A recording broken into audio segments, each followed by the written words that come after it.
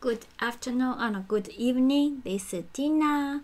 Last video we show you some demo, which is to parse a URL, right? And in this video, we're gonna show you how to format your URL, which means when we have a URL object and how to form to be a URL. This one I never used actually for this format. In the following lectures, I didn't use this one. Okay, anyway, it's good to know, okay? Format.js, okay? So, which is very easy. Let me copy this entire thing, okay? Suppose now if I have a URL object here equals this one. Okay, and this one has to be the query string, okay, which not like this, which gonna be the almost the same as this one, okay, and except this what's the this question mark, and what we're gonna do is const URL, my URL equals first we have to require for that module, const URL equals, I turn on the auto save, then it become like this. I will turn off, I don't like it. He's trying to like he's trying to navigate me, you know, like if I do, you can see if I trying to do something, okay, I don't like it. Okay, so see, take a look at it. I will turn off, I don't like it. Okay, I'll save by myself anyway, like Control S, const my URL equals URL module dot format. This, then you pass this object there, okay. Then what's gonna be returned is an URL. My URL. It's gonna be a URL string.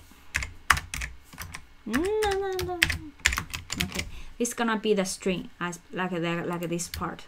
Okay, so let's run and see. Okay, I'll terminate this one. So node format.js. You will see it become entire. That's just that URL. Suppose I remove this part. I remove this part. I remove the remove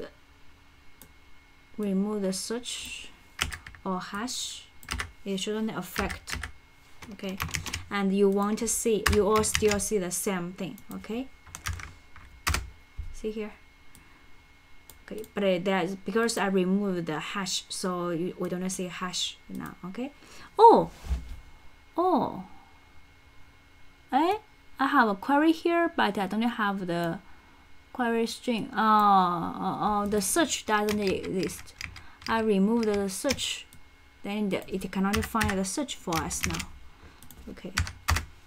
Oh, now it have. Okay, I think that then I can remove query.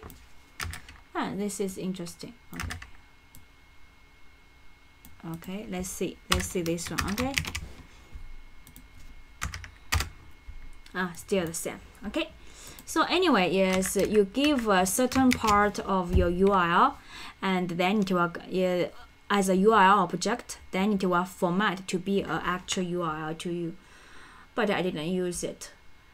Yes, I didn't use it in my project. Anyway, if you want to use in some cases, you can use this way.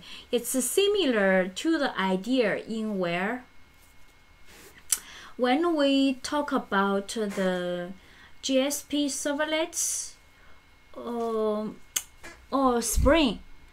In Spring, it has one module or dependency which is on the GSP page. It has one library called a Spring URL.